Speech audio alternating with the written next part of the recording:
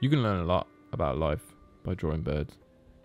Alright dudes, it's me Zach from G-Trip. No geometry in this one because I've been drawing some birds. Why? Because I'm a bit rusty. It's been so long since I've drawn any birds that I need to practice them first. So I started off doing these simple straight to ink birds and they didn't look great.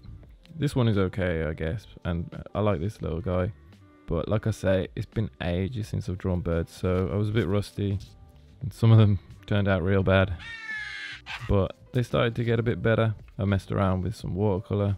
Then I started sketching them out in pencil first before drawing them with ink. And they reached a level where I thought, okay, you know what, this is actually acceptable to share with the people of YouTube. These are all birds from my life list. My fascination with birds came about during the 4-month lockdown. I set up a bird bath. Even now, I spend an ungodly amount of time spying on them. I've actually learned a lot about life from watching them. So I'm going to share with you 10 things that the birds have taught me about life. Alright, I'm going to start off by drawing a hepatic tanager. This guy came in my garden one time. I've only seen him once, but it was a beautiful bird, bright orange, and yeah, it just came and went really quick. But we do have a couple of tanagers that come all the time. They're blue-grey tanagers, and they're funny dudes. They like to eat the aloe, the pollen from the aloe, and they're not massive fans of the bath, but they like to get under the hose if I'm watering the garden, and they just love it. They go, they just love being under the hose. It's like nirvana for them. So anyway, my first lesson that I've learned from the birds is that they express themselves fully, whether it's when they're flying, dancing, bathing, whatever they're doing. They've got personality and they've got style. And I don't think they're consciously doing it. It's not an egotistic thing or anything like that. It's just the way they are. What they're doing, they're creating from a place of expression, unconscious expression, and the ego is not involved. That's how it looks to me anyway. The next bird I'm going to draw is a spotted sandpiper. I always see these at the beach. They're just on the floor running around, sticking their beak in the ground. I don't know what they're actually eating. I don't know what's under there. They've got freakishly big feet. Another thing I've noticed about birds is they're minimalists. They don't have any possessions. Obviously, not many animals do have possessions, which makes me think, well, it's really weird that we humans have so many possessions. Do we need them? A while ago now, I spent 6 months traveling around the world. I was hitchhiking from England to Hong Kong. I mean, we actually wanted to go to India, but just didn't make it. Me and my mate just wanted to see what it would be like to be homeless vagabonds. So we were hitchhiking and we were sleeping in the woods along the way. So obviously we had to travel light, and all I took with me was the essentials and a couple luxuries. So I just had like basic things for hygiene, just a towel and a toothbrush and everything. Just the clothes that I would need for like all weather. Some cooking and camping things, and my luxury items were a sketchbook and some pens. I actually took a hacky sack and a slackline, like a mini slackline as well. But I ended up ditching them because they were too heavy. I wanted to get rid of as much weight as possible, and I was cutting off straps from my bag just to get rid of things, just so it was lighter. My point is, I had nothing. I didn't want anything. I wanted less things, and I was really happy at that time.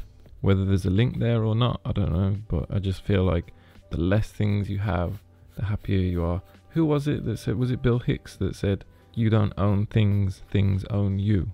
I guess birds do have nests, which is kind of like a possession, but not really. You know, they're not attached to it. If it's just made of sticks, and if it breaks or blows away or whatever, they just move on, build another one. They don't care. Next bird I'm going to draw is a ornero. These guys are loud, super loud. They're always screaming their heads off. They mostly hang out on the ground. They walk around like a chicken, bobbing their head. Really beautiful bird, orange and white. Another thing I've noticed about birds is they have their tight little family You know, they're like their own species that they're always hanging out with. But they also interact with all the other birds. Not exactly sure what's going on, but there's definitely some kind of community of birds, and they will either team up together when they have to, or you know, they're always like bickering over the bath and everything, and there's definitely a community vibe going on there, and I think that's really beneficial for people as well. You know, it's good to be around interesting people, and yeah, just to have daily interactions. You know, it's much better than isolating yourself. I think as an artist you spend a lot of time isolating yourself because that's where the best work comes from, but you can't do that all the time. This dude's called a collared anti-shrike, but we call him Mohawk Boy around here. He's not always around, it comes and he goes, it's seasonal, which is pretty common with a lot of the birds around here. They'll go and we won't see them for like a year, but it's always nice when they come back. Here's what I've noticed, that birds live in harmony with nature. They're always listening to what the weather is doing, and they're always alert to their surroundings, but they also build eco-friendly houses just out of sticks. Yeah, it's crude, but but it's cool, isn't it? You know, like they leave no trace of destruction. They only eat what they need. They don't stockpile anything, and then they don't leave any waste behind besides a bit of poop. And then you look at the way humans behave, and there's just, you know, everything, especially here where I live in Peru, every building site leaves just a trail of destruction behind it, you know, because there's no rules on tipping. So all of the waste products from building just usually they go into the nearest water supply, so they just end up in a stream or a river. It's shocking, really. Like, I remember when I was living in the Sacred Valley, they were building this luxury hotel right on the side of the river, and, you know, like it looks absolutely amazing, and I think like all the people that would go there would think it's such a beautiful and scenic location. But I watched them build it for like 2 years, and they were just dumping all of their bags of cement, like used bags of cement and everything, into the river right next to it, and there was just like rusty nails everywhere on the ground and everything. It's like, you're in this incredible location, but you're not respecting it. If that was a bird building a nest, there'd be no destruction. This little guy is a house wren. They're just tiny little balls, but mega cute. And I'm not sure why they're called a house wren, but I'm guessing it's because they're always hanging out around the house. I always see these guys just hanging out in just like any crevice they can find on the house, because our roof is made from bamboo, so they go inside the bamboo. I don't know what they're doing in there, but they're always inside just hanging out. Pretty cool little bird. And here's my 5th lesson that I've learnt from the birds is they're always living in the present moment. They're never stressing about the future. I don't think they're, you know, but birds aren't worrying about things that may or may not happen in the future. They don't care. They're just totally focused on what they've got to do. They're always alert. They're always looking out what's around them, you know, they're totally focused, locked in. And I think that is our true nature. That's how we're supposed to be, and that's when we're the happiest. So like, for me, I'm happiest when I'm on a trail. You know, I'm hiking on a trail, because everything is new. There's nature everywhere. There's just so many sights and sounds to take in and everything. And it just, because you're living in the present moment, that brings a state of happiness and just being content with everything the way it is. This guy's a saffron finch. All of these drawings are black and white, obviously, but these guys are bright yellow, and they're beautiful, and they're just really cool. They're really nice birds. They're really comfortable around people. They follow me around all the time. You know, when I'm out for a walk, they'll come with me. They don't get super close, you know, they're always just like in the trees, but they're really happy to just follow you around and see what you're up to. I think it's because I'm always feeding them. I'm always giving them seeds and giving them water. They love to take a bath. They're really cool birds, and they're easygoing, which is something I've learned from the birds, is just not to let anything bother you. You know, there's a saying, isn't there? If you've got a problem in your life and whether you can or you can't do something about it, don't worry, because worrying is not going to get you anywhere. If you can do something about it, cool, don't worry. If you can't do something about it, well, there's no point in worrying. And that's how the birds are. Nothing bothers them. You know, if they come and the bath is empty, they'll either wait or they'll just go. They're not bothered. If there is water, they'll take a bath. You know, if they see a bug, they'll eat it. They're just going with the flow. This dude is a superciliated wren, which is a cool name, similar to a house wren but much more noisy. So here's another thing that I've learned, is that birds are loyal to the ones that they love. So I always see birds with either their partner or their kids. You know, there's a lot of solitary birds as well, but I'm sure they go home to their partners or their kids. But yeah, they're always sticking together, which is cool. Next up, we got a seed eater. These dudes are savages. I love these guys.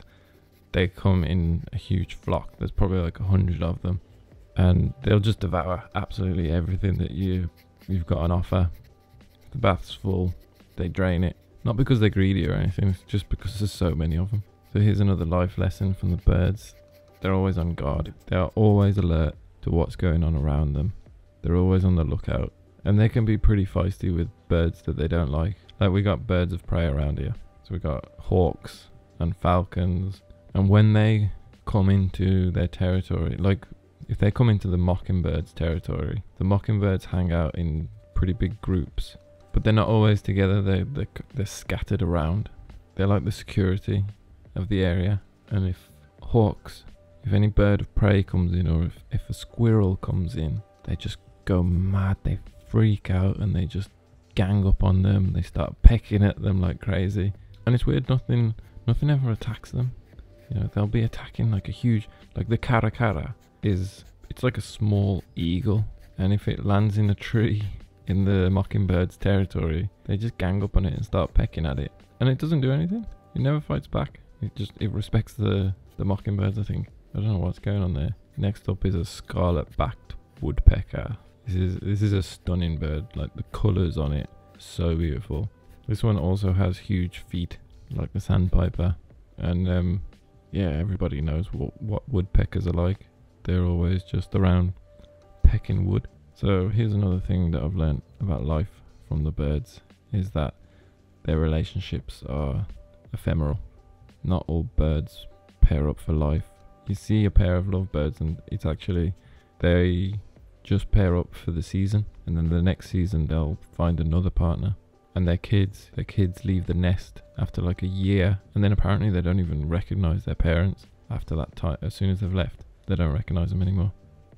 As a traveling man, I've got experience with this. You know, when you're on the road, you form these incredible bonds with people, but then inevitably you have to go your separate ways, and that's always really sad, you know, because you make just incredible friends, but you'll always have the memories, you know, and it's a part of life.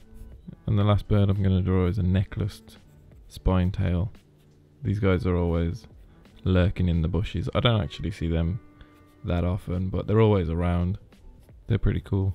And yeah, here's my last lesson about life, is you gotta have confidence, because at some point every bird has to take that leap of faith and learn to fly on its own. Its instinct takes over, and it's gotta learn to fly, leave the nest, and they don't fight it, because I think they know that it's going to be worth the struggle.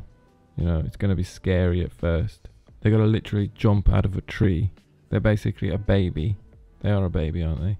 When they do it, they got to jump out of a tree, and it's either going to go well or it's going to go horribly wrong. But they just got to have that confidence that everything will work out, and it's going to be worth taking the leap.